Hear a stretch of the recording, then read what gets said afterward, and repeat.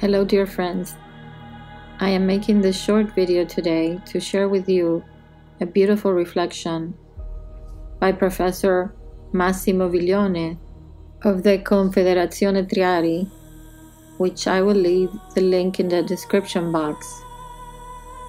It's a beautiful reflection for these holy days that are coming now. Holy Thursday, Good Friday, Holy Saturday. Jesus, public opinion, our days. A little reflection for this Holy Wednesday in the darkest moment of human history.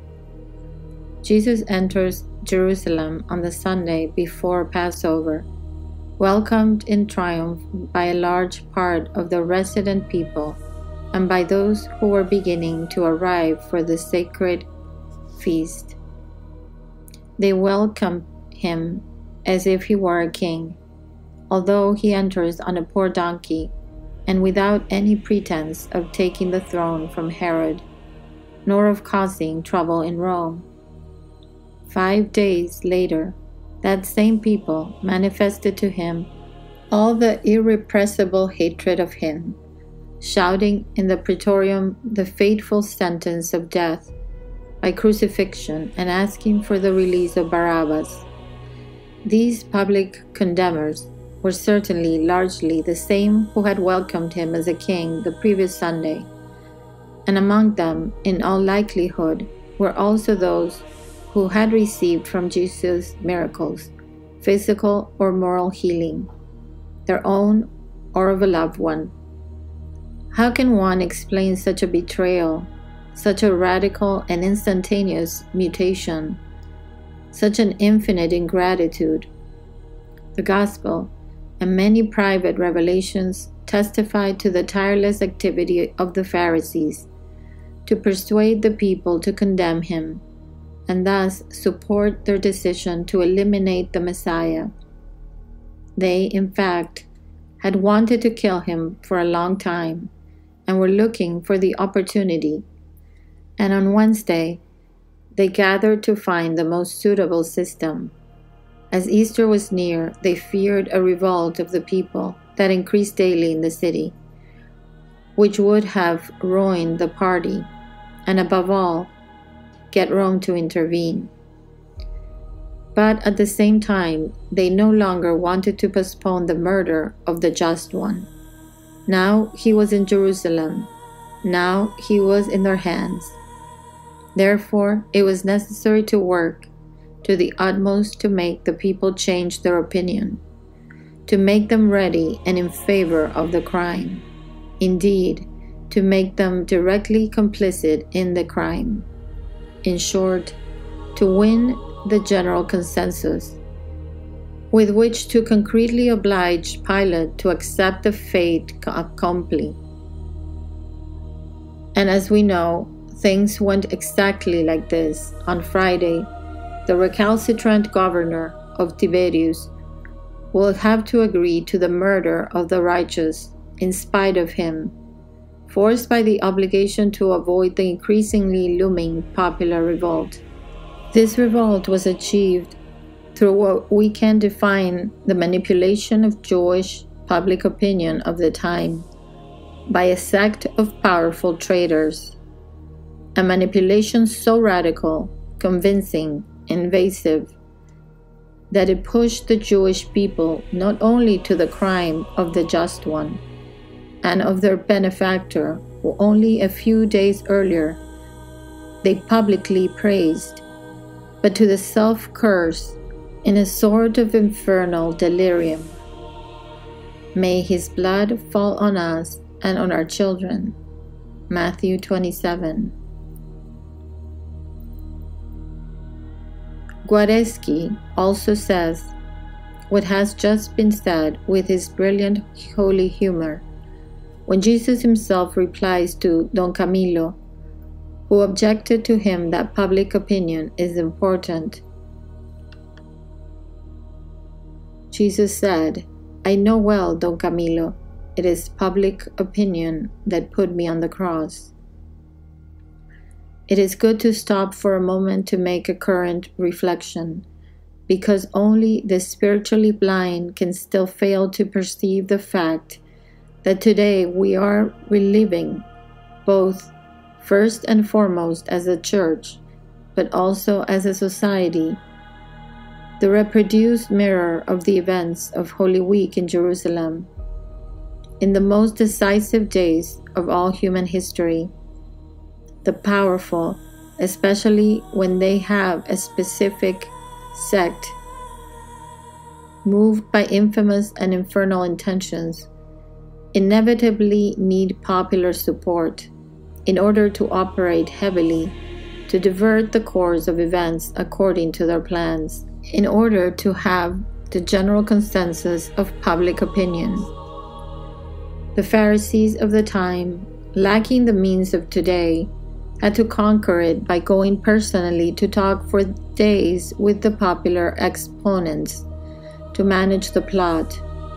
The Pharisees of today, who operate not in an Asian city, but on a national and world level, have other means, immensely more invasive than a squat Pharisee who stops you on the street or swoops into your home. They have their daily pounding voice inside every house, inside every brain, inside every heart, and they conquer and direct souls with the invasive power of collective fear, economic blackmail, the unscrupulous use of habit and conformism of the subject masses. The 3 days we have before us, Thursday, Friday, and Holy Saturday, constitute today as never before the mirror of what is about to happen to us as humanity, almost 2,000 years after those days. And in the immediate next few years, it will be more and more like this, until the precise repetition, mutatis mutandis, obviously of the mechanism of the passion and death of our Lord Jesus Christ, mirror reflected, as already said, both in the Catholic Church and in the once Christian society.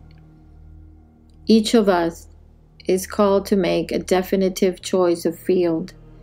The days we live no longer allow space for moderates and of the professionals, to the crafty of all kinds and types, because everything falls apart.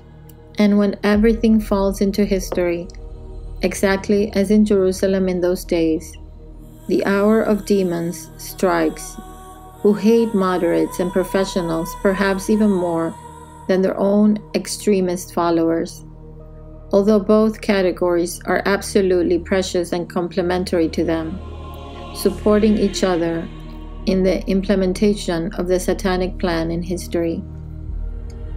These are the days in which each of us will have to decide whether to be part of public opinion and follow its leaders, the Pharisees of today, who with their media, political, economic and military tools, as well as intellectual ones, guide the army of their slaves to convince the masses that Jesus is a demon, while Barabbas deserves honor and salvation, or to follow Jesus Christ and the truth in the Calvary of the passion and death of an entire world.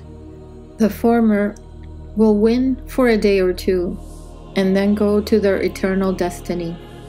The others will seem to succumb, but only to rise again in the eternal light, that light immortalized forever in the shroud, and become a living part of the triumph of God. Others will have to assist under the cross with Mary Most Holy, the Pure One par excellence, and the Redeemed One par excellence. Or they will have to hide and then rebuild the Church and Christianity. Now, Thursday and Friday, it is time for prayer, retreat, union with Christ who suffers and dies for us, the moment of unspeakable suffering. Then comes Holy Saturday, which is the moment of confident expectation, of a restful and soothing pain. Finally, for those who have been able to suffer, resist, and wait without betraying, the resurrection will come. But in order to be able to rise again, it is necessary to die. To themselves, to the world, to this hell on earth. And if God asks, even definitively, those who will know how to do it, if God wills, will see not only their Passover towards eternal life, but also, God willing, in this same earthly life. Because time is running out, and these are the final days of an entire era, of an entire world. On earth it became dark, but a little later the light conquered all darkness and all death. Let us live this Easter Triduum in the darkest days of human history with these sentiments of hopeful and trusting pain, a reflection of those 3 days in Jerusalem almost 2,000 years ago, by defining our personal choice of field, either with Barabbas and the deceivers and idolaters, or with Jesus Christ, way, truth, and life, towards the resurrection of divine and earthly light. Thank you for listening to this beautiful meditation on these most important days for us. Thanks also to all my subscribers and all those who have helped me and encouraged me to keep making videos. I am so grateful for all your support and mostly for the kindness you have shown to me. Please subscribe if you haven't done so yet. And if you like this reflection, please share with others. We all need to hear this. God bless you and keep you, and may you have a most blessed Holy Week and Easter Sunday.